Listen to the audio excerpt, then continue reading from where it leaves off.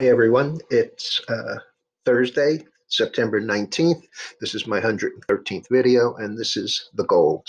I've been watching the gold here in the last couple of weeks form what looks like a head and shoulders top. Now, head and shoulders tops generally are thought of only at new highs or new lows on extended moves. And while this doesn't fit that category exactly, we have had a move from basically 1250 in the last 9 months, 1250 to 1560, which is pretty major.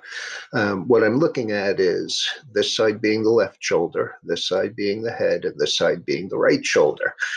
We broke below this trend line and we came down. I was looking to short this in the letter and in the daily note. I was talking about a close below this area right here, this 1493. We didn't get it. We got down to 90 yesterday, and then we turned all the way up. We've hit this downtrend line again, and today we are just under this.